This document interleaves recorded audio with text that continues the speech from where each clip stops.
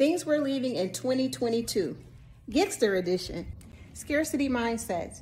If you don't think you could have something, chances are you can't.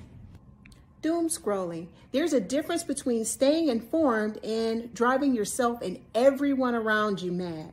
I hope you know the difference. Overspending. If you don't need it now, chances are you don't need it. Not seeing gigging as a real job.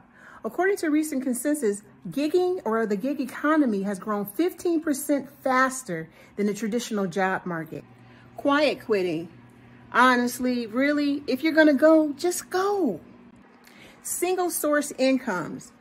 If nothing has taught us more so that it's important to have multiple streams of income, it should have definitely been the recent layoffs. And anything else that comes to mind, I'm interested to hear more from you. What are we leaving in 2022?